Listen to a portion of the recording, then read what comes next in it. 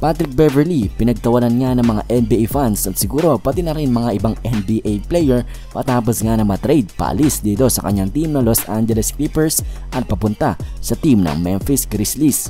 Kung hindi nyo pa nga alam tong trade na to mga idol, eto nga si Patrick Beverly, si Rajon Rondo at si Daniel Otoro ay napunta nga sa Memphis Grizzlies kapalit ni Eric Bledsoe. Ayan nga ang trade na nangyari mga idol ngayong araw na ito. At itong si Patrick Beverly, inasar, pinagtawanan nga matapos na matrade.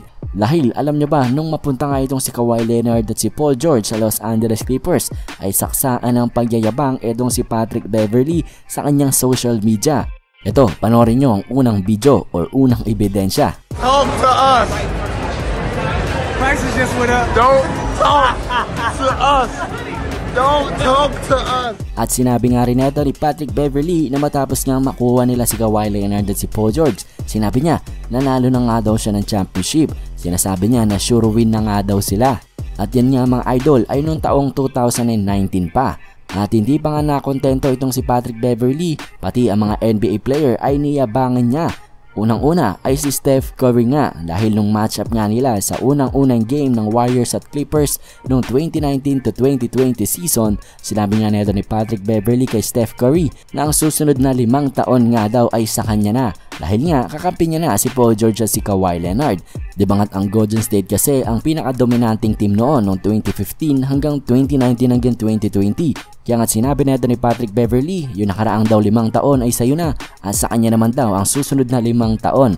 Pero nangyari sa kanya, nakaka2 taon pa lamang sila hindi pa nananalo ng championship. At ito, napaalis nga siya sa kanyang team na iniyayabang niya sa ibang NBA fans at sa mga NBA players. At hindi nga lamang si Steph Curry ang nabiktima ng pagyayabang na ito ni Patrick Beverly. Ganoon na rin si LeBron James dahil sa interview niya nga dito kay Adrian Wojnarowski ay niyabangan niya nga rin si LeBron James matapos niyang malaman yung balita na yon. Ito, pakinggan nyo nga naging interview ni Patrick Beverly kay Adrian Wojnarowski with Tagalog subtitles. My ex-teammate for the Rockets. And you were in Vegas? Vegas, yep. Carbone, the restaurant. Leaving out. Chandler stops me. And I mean, if anyone knows Chandler Parks, he's the funniest guy in the world. And he goes, you guys just got Paul George. Yeah, I think you're traded. You know, like that. I'm like, what? Like, I ain't hear no Woj, nothing. What's going on? And then it comes out that we got Kawhi also. And, you know, I'm stoked. I see PJ Tucker. I get to laughing in his face.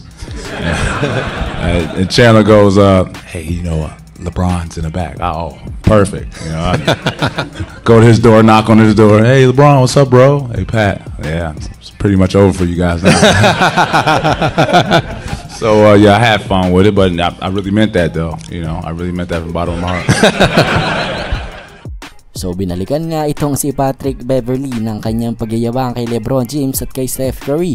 Ito, wala na nga siya sa kanyang team na Los Angeles Clippers. Kaya nga't maraming nagtatawa at pinagtatawanan itong si Patrick Beverly dahil nga sa kanyang pagmamalaki nung mga nakaraang taon. So ayun nga guys ang ating video ngayon. Maraming salamat sa inyong panonood. Huwag niyong kalimutang mag-like and subscribe para sa mga susunod pa nating mga balitang NBA. So yun lamang. Bye!